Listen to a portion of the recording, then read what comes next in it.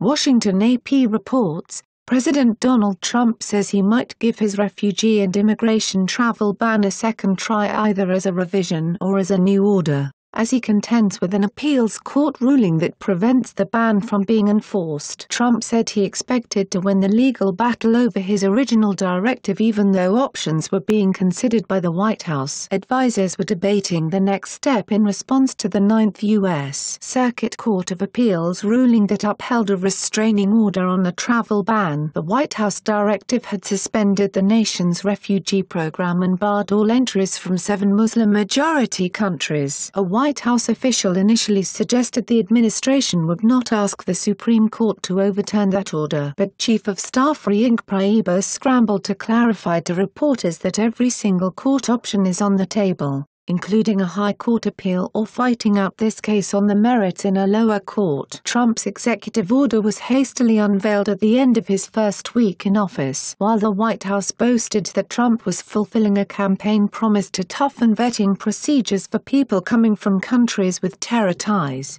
the order caused chaos at airports in the U.S. and sparked protests across the country. The president has cast the order as crucial for national security. Earlier Friday, he promised to take action very rapidly to protect the U.S. and its citizens in the wake of the appeals court decision, but he did not specify what steps he planned to take. "We'll be doing things to continue to make our country safe," Trump pledged at a news conference with Japanese Prime Minister Shinzo Abe. "It will happen rapidly. We will not allow people into our country who are looking to do harm to our people." The president's comments were far more restrained than his angry reaction to last week's initial court ruling blocking the travel ban. Trump took aim at both the so-called judge in that case and the ruling, which he called ridiculous. Trump continued to conjure images of unspecified danger Friday, saying he had learned tremendous things that you could only learn, frankly, if you were in a certain position,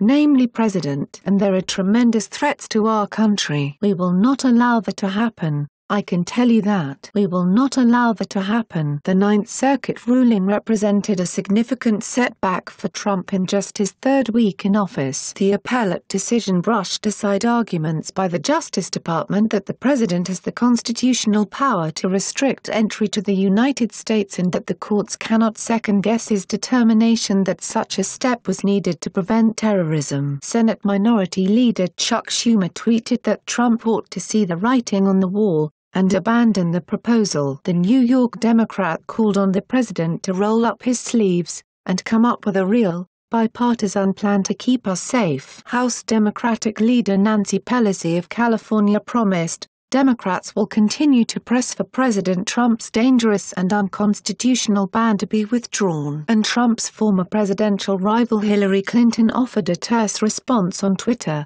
noting the unanimous vote, 3-0. Congress Republican leaders, House Speaker Paul Ryan and Senate Majority Leader Mitch McConnell, declined to comment. U.S. District Judge James Robart in Seattle issued the temporary restraining order halting the ban after Washington state and Minnesota sued, leading to the federal government's appeal. The Trump administration has said the 7 nations, Iran, Iraq, Libya, Somalia, Sudan, Syria and Yemen, have raised terrorism concerns. The states have argued that the executive order unconstitutionally blocked entry based on religion and the travel ban harmed individuals, businesses and universities. Trump and his aides frequently refer to a ruling by a federal judge in Boston who declined last week to extend a temporary injunction against Trump's travel ban. In a separate federal ruling in Seattle, a different federal judge put the ban on hold nationwide.